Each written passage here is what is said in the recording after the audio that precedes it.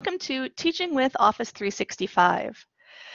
This was a follow-up workshop from our Teaching with Technology Institute we held this summer, and really a result of our migration of student email from Google Apps for Education previously into Microsoft Outlook. We started this journey several years ago and are making the process over time. So we're trying to raise some awareness on the behalf of the Division of IT, who manages our Office 365, so that everyone knows what tools are available and how it can impact your teaching. My name is Stephanie Richter. I'm the Assistant Director of the Faculty Development and Instructional Design Center here at Northern Illinois University. And I'd appreciate it if you took a moment, all of you who are here live, and introduce yourself in the text chat. So again, you can click the small icon with the double arrows to open the collaboration panel, and then click the conversation bubble in order to access the chat. Just type a brief message of who you are and what you do at the university would be great, so that we all know who's here. And thank you, Peter, for leading us off, and Alicia and Isabel. It's always great to see so many familiar faces. And some who are new. Nellie, I don't know that I've been in a session with you before, so thank you for joining us. So for today, I'd like you to be able to do a couple things. Oh, you've been here. I'm sorry, Natalie. I didn't recognize your name. So maybe I'm the forgetful one here. So today you should be able to describe what Office 365 is as a collective, and how it benefits both you as a faculty member and your students. And then select some Office tools that you might use to facilitate more collaboration and engagement with your students. I will warn you, I'm going to talk about a lot of different tools. So it's you're not going to walk away with a deep knowledge of any one of them, but hopefully enough that you are aware of the capabilities and interested to learn more and explore, so that you can begin using these with your students. And I'll share some information at the end for how you can learn more if you're interested. So first of all, what is Office 365? Essentially, Office 365 is a subscription that the university maintains. We are paying for Microsoft Office in a different way, essentially on a per license and a campus-wide basis for all of the offices and computer labs here on campus. By switching to Office 365, that actually allows us to provide a free EDU subscription for Microsoft Office for all of our students as well. So instead of just having Office for staff, faculty and staff, and in computer labs, now students can have access to Office as well through their studies here at NIU. It's an $80 savings for 4 years that the students would otherwise be paying on their own personal computers. So Office 365 has really two components. One, it enables every faculty, staff, and student to download full versions of Microsoft Office on personal devices. So as a faculty member now, your license for Microsoft is covered as well on your computer at home, as well as the one that the university provided in the office. You and students can download Microsoft Office on up to 5 different personal machines, computers, laptops, desktops, as well as you can use the mobile apps on up to 5 different mobile devices as well, such as a smartphone or tablet.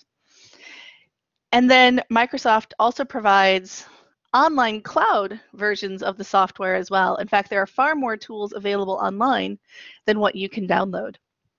But for example, now everyone has access to fairly rich versions of Microsoft Word, PowerPoint, and Excel through the Office 365 site. I should point out, since I didn't put it on the slide, the URL for NIU to get to Office 365 is o365.niu.edu. I'll put that in the text chat too if you haven't been into it before. And it's the same place you log in to check your email now online, and you log in with your NIU accounts and credentials. So why Office 365? I'm going to actually start with the bottom, because I think that was a big part of the decision. By switching to this license as opposed to our campus-wide license we had before, we actually save money overall, not just on the licensing, which I think is actually a little more expensive, but on the administrative overhead that was used to manage Office before, as well as to manage our email and to manage student accounts in Google Apps. So in the division of IT, they can operate much more efficiently overall because of everyone being in the same ecosystem and platform. However, that's a minor part of the benefits that we get from Office 365. Research on employer desires show that more than anything, employers want students to be proficient with these types of tools. It also allows us as an entire campus to be on a single platform. So it's easier for students to email faculty and faculty to email students. It's easier for students to find and email each other. And it means that every single student has a copy of Office and has access to that. So you don't have to deal with as many different versions of files and students turning in Word documents or Google documents or OpenOffice or text files or whatever else they went and found, pages on their Mac. Everything will be more consistent because it's unified. And then Office 365, Microsoft in general, one of the biggest advantages is really high-level security options. So Office 365 is both FERPA and HIPAA compliant. So you are able to actually, when necessary, transmit educational or health records, store those in Office OneDrive, or send emails as those policies allow because of this security compliance. So I did say that one of the top skills required by employers is use of Microsoft Office. You can see here it was the #2 skill that was identified on actual job postings. The Office suite in general was #2, and then PowerPoint and Word were specifically called out at number 11 and 13 as well. So second, right after communication skills, apparently, is proficiency with Microsoft Office tools. So incorporating these in your teaching and in your classroom activities will help students be prepared for the job market and for having success in those fields. But we're here today, we're here today to really focus on how those tools can impact your teaching. So we're going to look at several of these, and I'll offer some suggestions, and I'd love for you to join in and offer some ideas of your own for how you could use these for teaching. The first tool we're going to talk about is OneDrive. So Microsoft OneDrive is really the glue that holds together most of the rest of the Office 365 ecosystem. OneDrive provides you with 1 terabyte of storage for files in the cloud. A terabyte is, I mean, it's not a huge amount of space anymore, but it's certainly a very large amount of space for you to have access to. With your files in OneDrive, you can access those and edit them from anywhere, any computer, any mobile device. As long as you have access to an internet connection, you can access those files. And if those are standard Microsoft Office files, such as a Word document, a PowerPoint presentation, an Excel spreadsheet, you can not only access those, but actually edit them as well. And because they're shared in the cloud, you can share those with anyone here at NIU or with people outside of NIU to give them access to view those files and or to edit those. So instead of sending files back and forth to collaborate on a document, you can store that in OneDrive and everyone can edit it in a single collection, a single space, a single file, so that there aren't competing versions and conflicting versions out there surfacing via email. You can actually collaborate on those in real time as well, just like you would in a Google Doc if you've used that. So my first question for you, let me pop this up here, is have you used OneDrive before? We've had access to it actually for a year as a university, over a year. So some of you may have seen it before or have used it outside of NIU. Certainly we're not the only ones who have access to this tool. So you'll see the poll pop up from the bottom. If it's closed, you can click the small graph that's next to the hand icon to open the poll back up again. So I'm going to show those now. You can continue responding. And it looks like of those of you who responded, half of you have used it and half haven't. So at least for some of you, this is new. And if you have used it, please chime in the text chat with anything that you particularly like about it or ways that you have used it so far. I'm going to stop the poll for right now. So to access OneDrive, you log in to Office 365, as I said, at o365.niu.edu. And then you'll be presented with this full list of different products and tools that you have available. OneDrive is a bit far down the list, but is easily recognized by the, I think it's kind of a happy, fluffy cloud logo. When you click that, then you're taken into the OneDrive experience. With OneDrive, you can create new files directly on the web. You can create folders as well, so you can organize your files just like you would on your own computer. But not only can you create a new Word document or a new presentation, you can also add existing files that you have with drag and drop. So there's an upload button here at the top. You can always use that, but I personally like drag and drop. So just drag them from here as in a Mac. So I drag it from Finder to the website, and it uploaded that file into my OneDrive space. Really makes it very easy to take the files you have been working on, essentially create a backup of those, or begin working on those in the cloud or collaboratively. You can also share files, as I said. So there are two ways from OneDrive that you can share. And there are probably far more than two ways. These are the two ways that I'm showing you. When you share a file, as I said, you have several different options. You can allow someone to view the file, meaning that here's a document for you to read.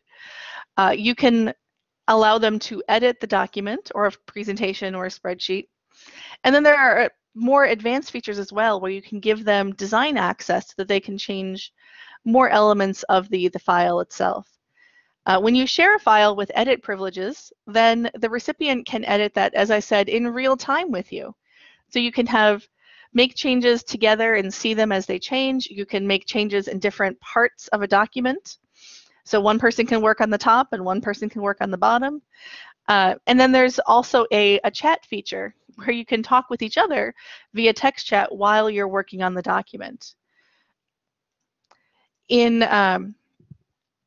either case, you can, as I said, also share this with people who are outside of the university. So if you're cooperating on a document with colleagues from another university or from another institution entirely, you can do that all through NIU's OneDrive instance. And then you can edit those files, as I promised, because of the cloud versions of Microsoft, PowerPoint, and Excel. So here, again, I have a PowerPoint that I'm going to open.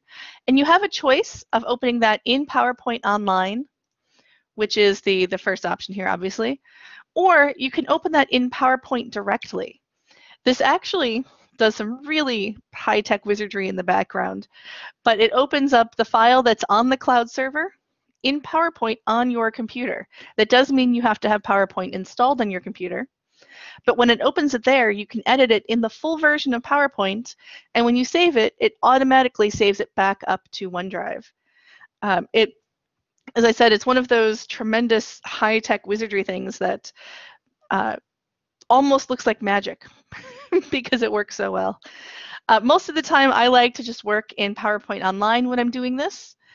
You don't get as many, or Word Online or Excel Online, you don't get as many features, but you get the most common features, the ones that are needed the most frequently.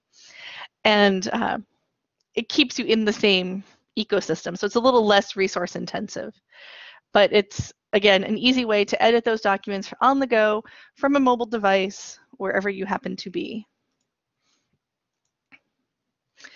So that's a quick overview of OneDrive, particularly for those of you who have used it before. How do you think you would use these features of OneDrive within your own teaching and with your students? Or how would you ask your students to use OneDrive themselves in their learning? I'll give a few minutes if you want to, a few moments at least, if you want to type something into the text chat, Or if you would like to turn on your microphone, feel free to do so and let us know how you would use this for teaching purposes.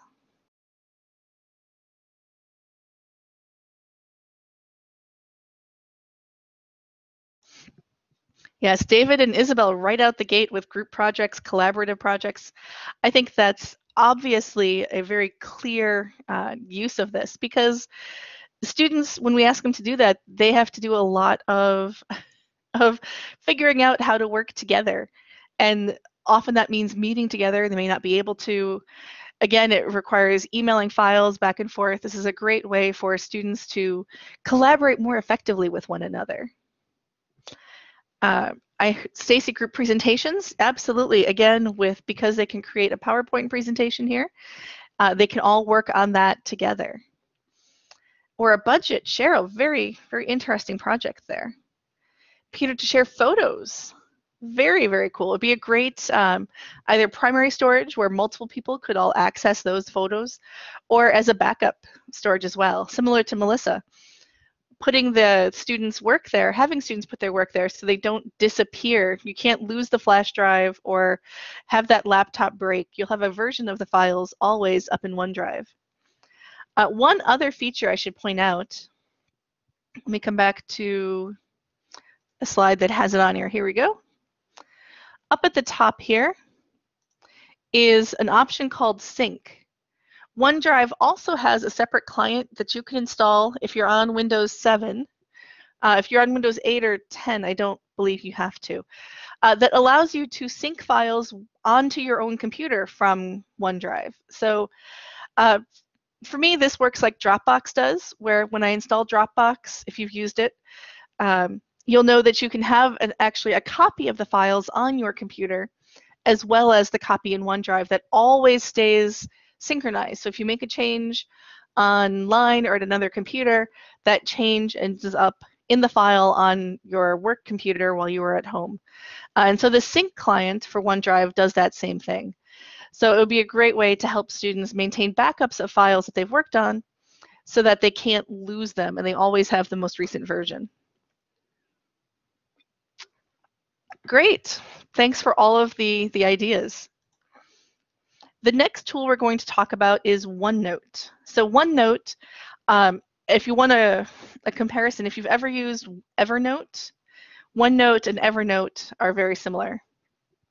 So OneNote allows you to take notes with freeform text similar to a Word document where you can just take notes, or you can take them in a very specific outline style format. Those notes aren't just static text, however. You can add files like photos or media, so you can record video or audio and synchronize that into your notes. And those notes then can be collaborative. So you can either share ones you've taken with someone else, or you can take them together so that everyone's contributing to the same notebook. And then OneNote, like many of these tools, has a web client in Office 365, a mobile client so that you can take notes on the go and access them from your phone, and desktop applications that you can run from a desktop or a laptop computer to take notes there as well. OneNote, not Access OneDrive, Access OneNote is here in the purple.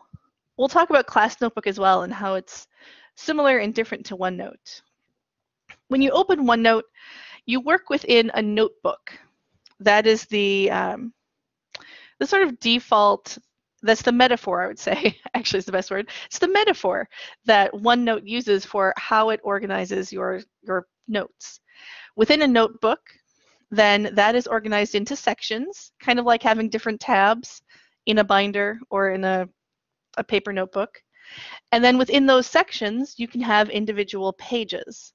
So this is my Stephanie at Work notebook. It's a default notebook that OneNote provided, but I made use of. In my sections, I've created sections for different types of meetings and different committees that I'm on. And then within a section, I have multiple pages. So this is my departmental meeting section. This is my page from September 1st when we met just a few weeks ago, and some of the notes that I took during that meeting. Instead of scribbling these on paper, I do them here. And since most of my meetings now send out electronic agendas, I actually copy and paste the agenda in and just work from adding notes to it from there. You can have more than one notebook. So this is my at work notebook. I could actually create notebooks for different projects or different committees or different roles. If I was a student, I would probably create separate notebooks for separate classes, just like I would carry separate notebooks for separate classes. That brings me to the class notebook. With class notebook, faculty create those essentially for students. You set it up so that every student then has a notebook for your class in OneNote. When you establish it, you set up what sections are in your notebook as well. So by default, you have a content library where you can send files essentially to students, or you can post content to students there. There's a section for a collaboration space as well, where students can collaboratively take notes and they can all see and contribute to that growing repository of information. I have envisioned this, for example, of having students in class collaboratively taking notes during a lecture or during a lab procedure, something like that, where they can take those notes together and modify to correct one another or just keep adding and take turns with who's currently taking those notes. And then that also creates individual student notebooks that are private between the student and the faculty member. So the student can use that for a journal, for example, or for doing assignments.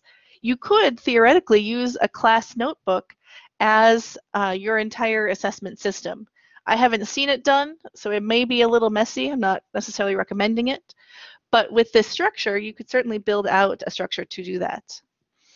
And class notebooks, you can create them in Office 365, where you set up which course it's for, and you as the instructor, and then you add your students.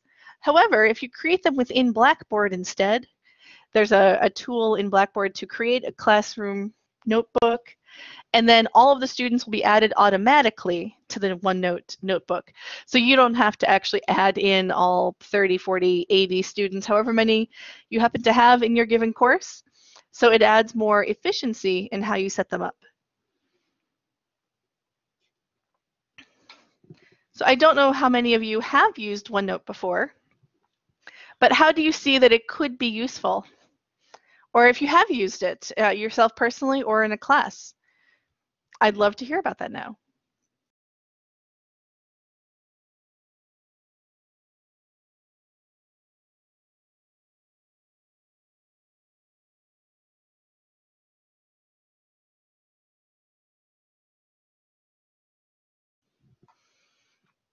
Well, it looks like, oh, good. Isabel, how do you set this up from Blackboard? That is a great question. In Blackboard, if you're in a content area, let me pull it up so I can go through some of the steps. Hang on a second. I think I can do this for real. Hang on. Let me share a Blackboard course here.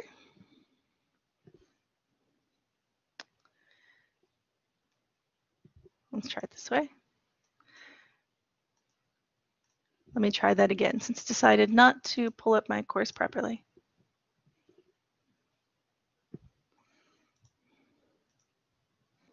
Well, I thought I was going to be fancy and be able to show you this, but it's not coming up. So I will just describe it quickly for you. So in Blackboard, the OneNote is under Tools, and you have to click More Tools. So when you open, if you go into a content area, like into Content or Information, then you would click the Tools drop-down menu, click More Tools at the very bottom, and go to OneNote Class Notebook in the expanded menu. No, Isabel, you can't add files that are already in Blackboard to it, but you can from the desktop application, if you have it on your own computer, if you install it there, then you can drag and drop from there. So you're not going to be able to drag and drop, essentially you're not going to take files from Blackboard and put them into OneNote, but you will be able to take them on your computer and fairly easily add them all into OneNote.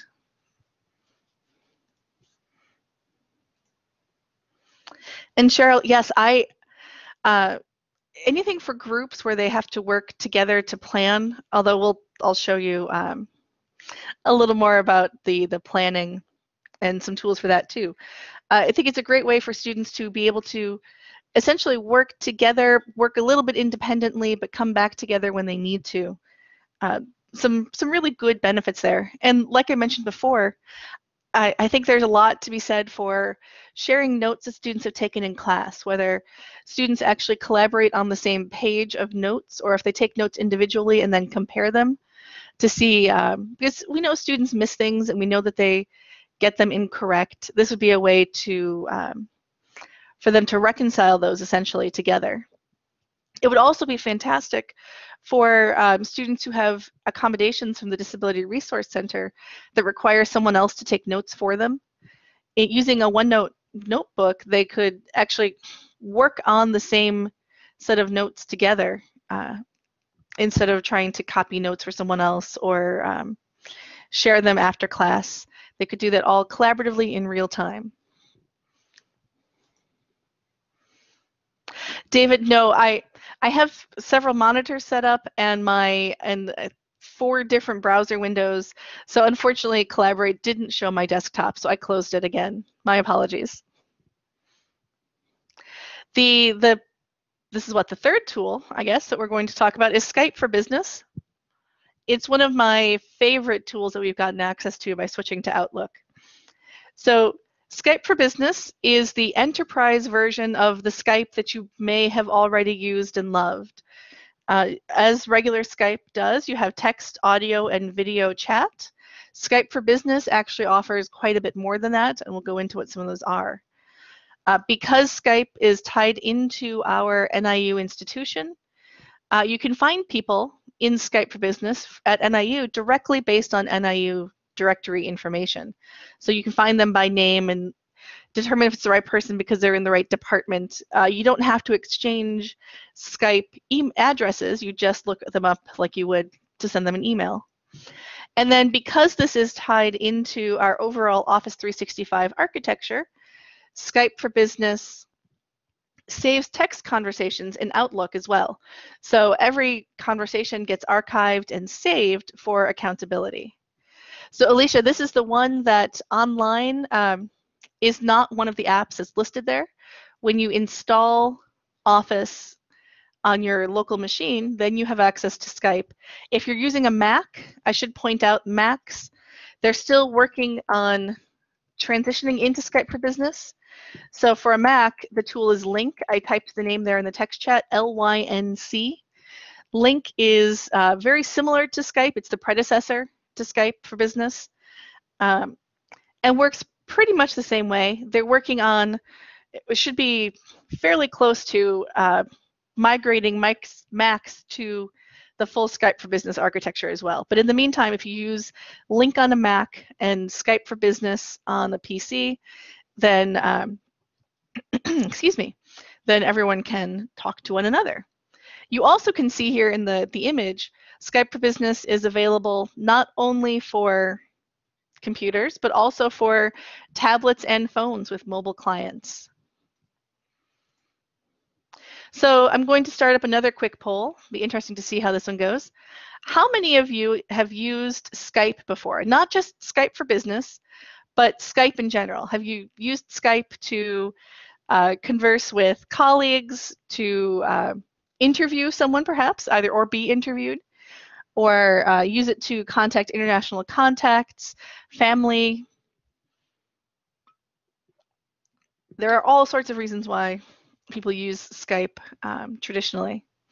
So it looks like, again, of those of you who responded, the overwhelming majority of you have used Skype before. And Flora, you said you've used it with your family? Absolutely. I've just started FaceTiming now with my sister because her daughter, my niece, is 10 months old. And so we FaceTime quite a bit, and I'm sure at some point we'll move on to Skyping because I like it better. And I do think, Alicia, that there are times for all of these tools to be used differently. I like Collaborate Ultra for a lot of things as well. There are ways that I think it's easier, ways where I think it's a little less convenient than being visibly available in Skype, but there are lots of different reasons to use the various tools at different times. And Cheryl used Skype for dissertation defense. Very interesting, particularly for international students. Excellent. We've interviewed prospective graduate assistants using Skype because it's what they're familiar with. So instead of putting them into a new platform, a new tool, we use the one that they're comfortable with. So Skype, we've used it for a lot of reasons personally, but why would you use it for teaching? For one, because the Skype client is one that just sits on your computer. You can sign in when you're available. It really increases your visibility and your availability to students. Anytime that you consider yourself available for a student contact, you could log into Skype for Business, and then other students, your students in your class, could see you're available and contact you that way. We've been using it here internally for messages back and forth between our staff, and to some extent with other staff and other departments. That visibility of always being seen as available when you are available, I think helps people feel more comfortable reaching out to you. It is a quick way to communicate. Students find, I'm overgeneralizing here, but students find tools like email to be fairly formal and stiff, where hopping into a Skype, they can send a quick IM to ask a question or make a quick call to you. But it is an official institutional channel, so you don't need to use personal information such as your own personal Skype account or your cell phone in order to make those quick connections.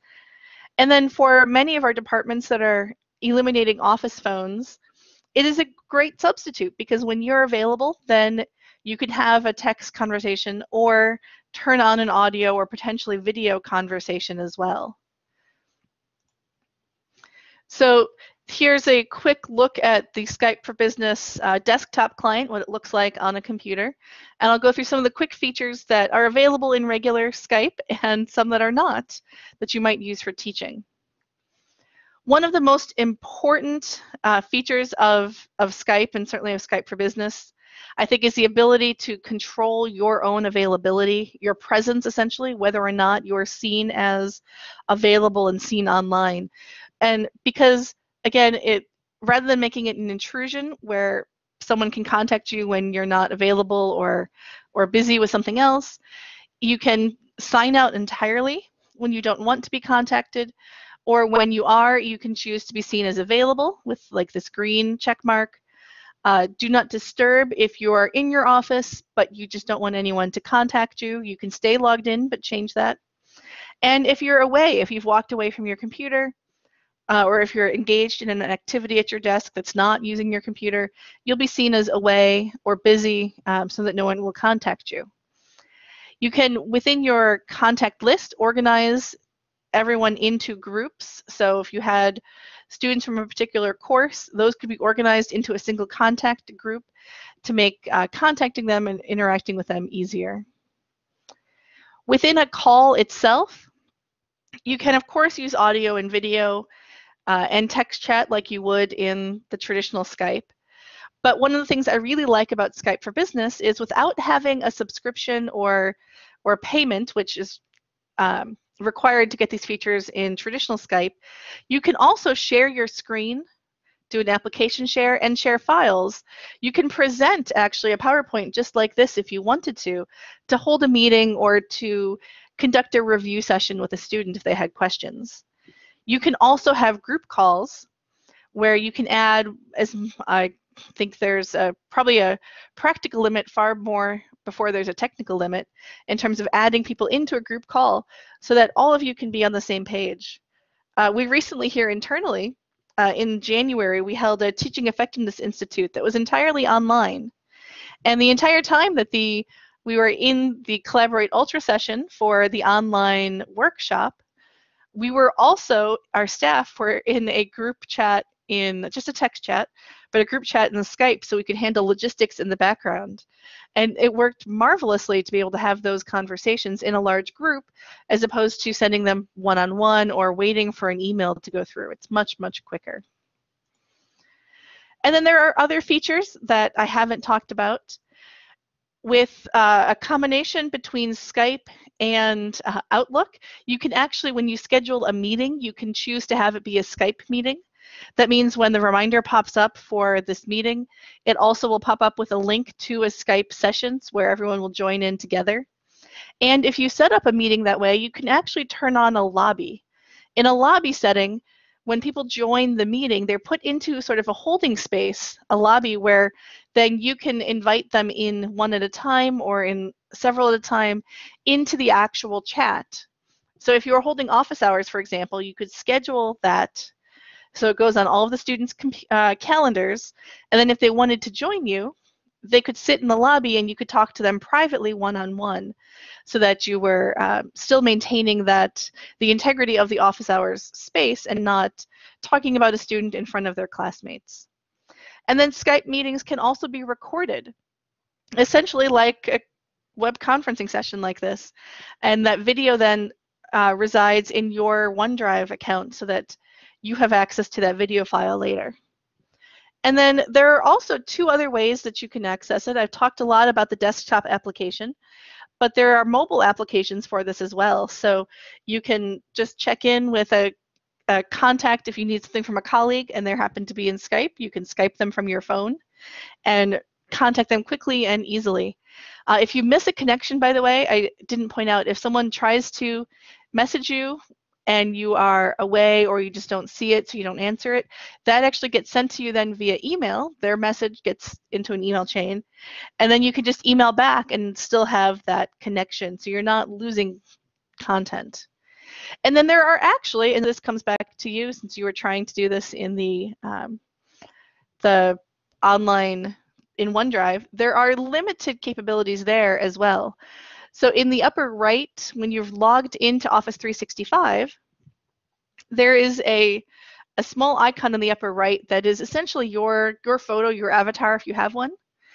And if you are in, say, Outlook, you can actually turn on IM so that you can be contacted via instant messaging there in the Outlook, in the online system. I do find that it's still kind of rolling out. It's very new, that ability. So you don't see it in all of the systems in Office 365 when you're online. It's not, for example, on the landing page, but when I go into my email, I do have the ability to sign in or sign out of IM and be available or not that way. When you do that, as I said, it's a very restricted experience. You don't get nearly as many features as you do in the Skype desktop or mobile applications, but it's a direction that Microsoft is heading to try to infuse more of that collaborative experience in throughout the product. So if you'd like to take a moment to throw some ideas into the text chat, personally, I think to me the clearest way is just simply sort of an office hours or availability so that students can contact you quickly and easily. Or the other way I see it being used is in meetings with your colleagues. So instead of all coming together on campus, particularly with faculty spread across the country on various projects, you can still meet effectively using something like this. But as Alicia said, it's not really a replacement for web conferencing. There are still times to use Collaborate or to use Adobe Connect instead of using Skype. I just love that we have so many different options to choose from. So if you have ideas, go ahead and place those in the text chat. I'm going to forge ahead. The next tool I want to talk about is Office 365 Groups. This is essentially a combination of most of the features we've talked about and a few we haven't, like I didn't bother talking about email or calendars. So with a group, you can actually incorporate a OneNote notebook, a Skype contact list, shared files, and a shared calendar space, along with a shared conversation space. So emails sent within a group actually are stored in while they come to you in your own inbox, they also get stored into a separate inbox. So you can have that deeper conversation and essentially collect all of those group-related materials in one digital space. But either way, what the group does do that's fabulous for shared files is it puts those into an external repository, essentially. If you use OneDrive and you share a file, that file is still tied to your personal OneDrive folder. Whereas if you have a group and you put that file in a group, then that is no longer in your account. And if you left the university, the group would still have access to that. If it's a file in your own OneDrive folder, when you leave, those leave with you. So for that reason, doing long-term work with a department or with a committee, using a group is a much more reliable way to manage shared files. I'm not going to get into SharePoint, which is a very robust collaboration system built into Microsoft Office 365. It is available to everyone at NIU. So if you haven't looked into SharePoint, I highly recommend it. Groups, I find, are sort of a lighter version of that. They're much easier to manage and therefore much easier to get started with. The other tool that groups have access to is Planner. So Planner is a project management tool, and you can see here in the green box, it's brand new. Actually just came out probably maybe 3 or 4 weeks ago for us here at NIU. And Planner is a light project management tool, so you can use it to track deadlines and timelines. So the poll right now is, have you ever used a project management system before? This might be, say, Microsoft Project, or Trello is essentially a project management software. If you've built a Gantt chart in a system, that was probably in some way related to project management. It's not as common of a tool, so it looks like the majority of you have not. That's great. I think you'll find something like Planner to be the easiest way to get started into something like this. So Planner, as I said, is similar to Trello. If you haven't used Trello, we have a workshop coming up. Trello.com is the site that I'm referring to here. It's also a fabulous tool. With Office 365, every single O365 group has one Planner board. So essentially, you can think of a board as a whiteboard space. And you start putting tasks on your board, which are, in my mind, a little like Post-it notes. So you group those in what Planner calls buckets, all of these different tasks. And on the digital task, you can set a deadline. You can assign those to people so that they get reminders. You can add checklists and descriptions and media files and Word documents so that it becomes a repository for organizing your work and staying on track. Here's what it looks like. This is a fake planner for a technology summit. This looks like an event that's being planned. So you can see here each of these across the top: to do, content, analytics. These are buckets of tasks. Each white card here is a task. And then for each task, you can see this Analyze Gaps has an owner.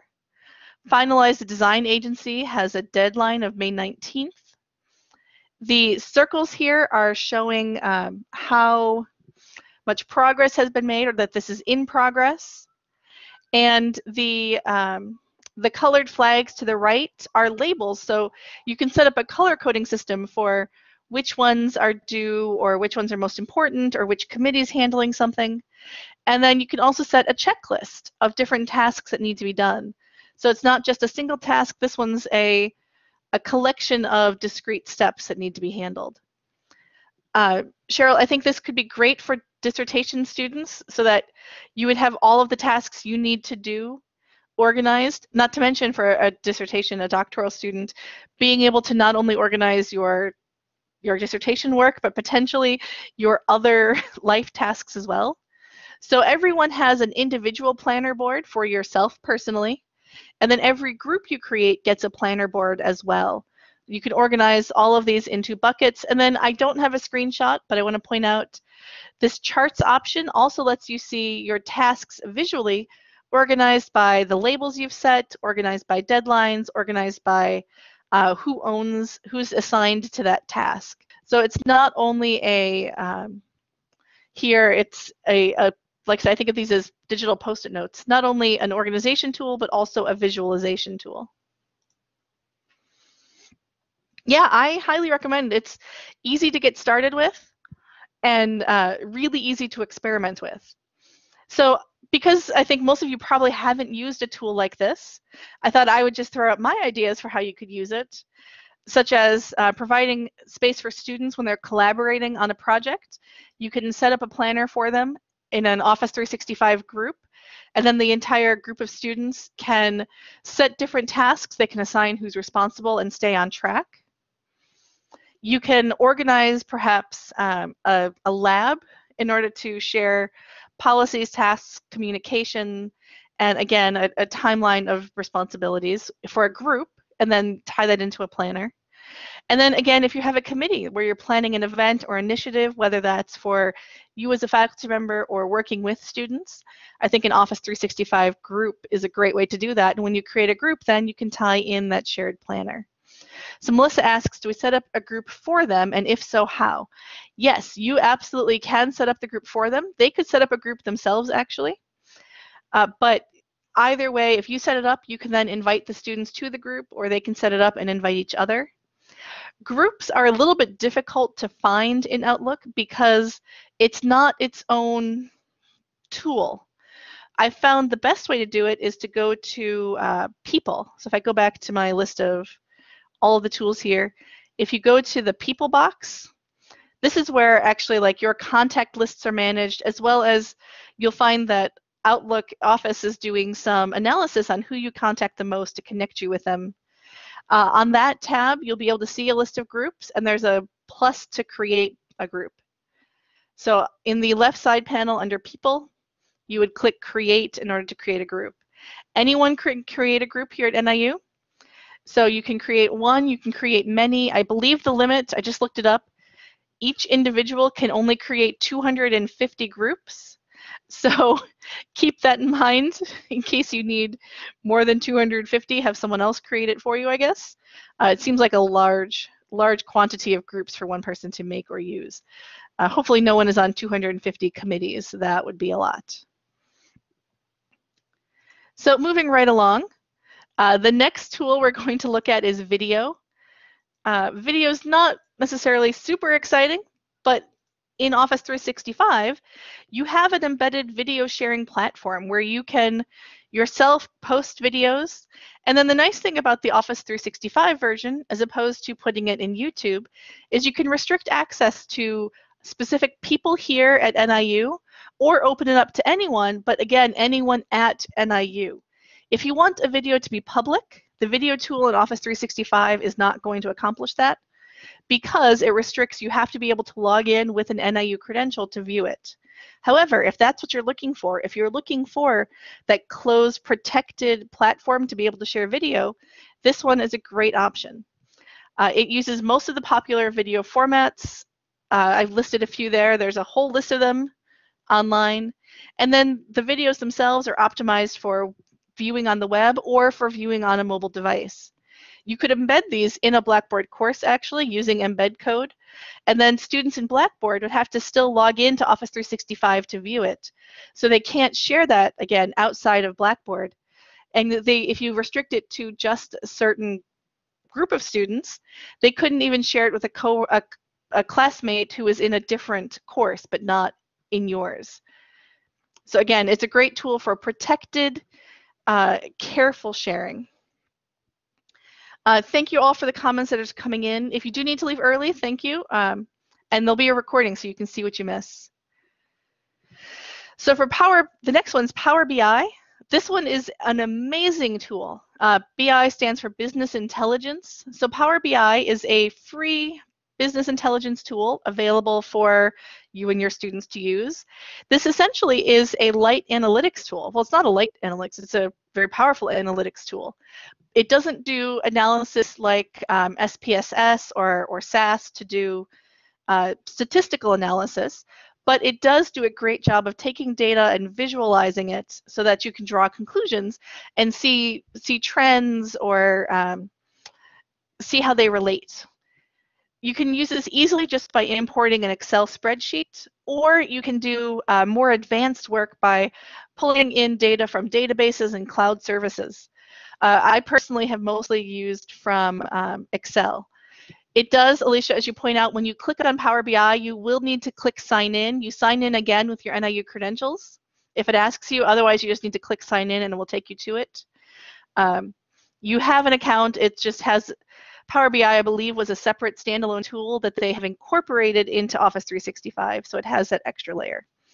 One of my favorite things about Power BI, though, is when you have these dashboards created with these great graphics, they're interactive. So on this pie chart for this year's sales at the very top here, if I clicked on a segment of this in the live dashboard, the rest of the visualization would actually change to reflect that I'm only interested in this segment of the data.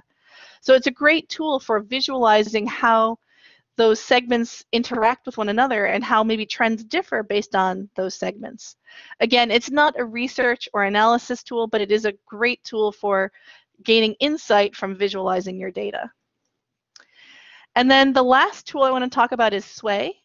Sway is an easy-to-use interactive presentation tool. So instead of creating a PowerPoint with static images, essentially, with slides that come one after another, Sway, you create a timeline, a storyline to tell your story. It focuses more on visuals than it does on in-depth text, although you can certainly add as much text as you want. And instead of focusing on design, you can't change things like font and color and background graphics with Sway. You choose a template and then it turns your storyline into the rich and engaging presentation that you're hoping for. So for example, on the left here, this is what the Sway timeline looks like. And you can see it's a series of just panels of boxes. There's some text and a picture and text, and some text without a picture. But then when it is actually published, when you go to preview it, it magically turns it into these really rich, visual, engaging presentations. Sway is another one to go and take a look at if you'd like students to create a presentation that's designed more for self-paced delivery, like on a kiosk to slide through something informational, or as a video to watch. Sway is a great option to play with. As I said, it's fairly new, so I haven't used it very extensively, but I was very impressed with what I saw. There is so much more we haven't had a chance to talk about. For example, just a few weeks ago, this Forms box popped up. I haven't tried it yet. I'd love to and be able to tell you more about it. Or on Delve or Tasks or so many things. And you'll find that Office 365 updates quite regularly. So you may get a notification when a new tool is available, or you may just see a new box pop up in your list of apps. So keep an eye out. I encourage you to continue exploring and playing with Office 365. There are so many great tools, and they're adding more all the time. To learn more about them, because it's changing so quickly, the best place to go is Office directly. They have a great site of help documentation at support.office.com. You can learn more about all of these tools and more. Power BI, for example, has help that's out there as well, just not in my graphic. So go there for short videos and as well as text information on how to complete tasks and how to work with these different tools. You can also learn more on lynda.com. So NIU, as a reminder, has a subscription to lynda.com. You can sign in at go.niu.edu/lynda. And the Division of IT has collected a selection of really useful tutorials. I'll put the link to this page directly here in your text chat. These are all out on lynda.com, but Division of IT has sort of collected those together as being some of the most valuable ones. For all of these, then, you can watch the part of the videos or all of the videos and learn more. We also have a workshop coming up Particularly, we've scheduled one on collaborating using Microsoft OneDrive on October 13th. You can look for information for that to come out soon. That one will be hands-on and not online. So you'll have to come on campus, but you'll actually practice together creating and sharing documents in OneDrive. The information for that will come out shortly with our October workshop schedule. So hopefully, if you're interested, you'll be able to sign up. We are also offering a workshop on OneNote. We're hoping in November. We don't have that one scheduled yet, but you can look for a workshop on OneNote in particular coming out soon. And then if there's significant interest in others, we haven't planned out which others workshops we'll offer in particular yet, but we do plan to continue to promote the use of these tools in teaching because there's really so much that you can do with them. So if you're interested in something in particular, let us know and we'll take that into consideration and try to fit in time to offer more workshops on this. So with that, I'm going to stop and ask for more questions. But if you have any after this, feel free to reach out to me and I will do my best to answer them or pass them on to the Division of IT if I can't. Isabel, I see you have a question here already. Do you have to reload Office 365 each time a new tool appears? So a lot of the new tools are going to be like Planner. That is a web-only tool. So if you're asking about installing the software on your computer, no, you don't need to reinstall the software. If there is any tie-in, for example, they're doing a lot more to tie Skype and Outlook together or to tie Skype actually into Microsoft Word and PowerPoint. So if you're collaborating on a document, you can Skype from that software with your collaborators. Those changes, as they become available, are actually released as updates to the existing software. So you don't need to reinstall, you just need to actually install the updates for Microsoft. But most of the tools like Planner are web only. If you have any other questions, feel free to bring those in, but otherwise I'm going to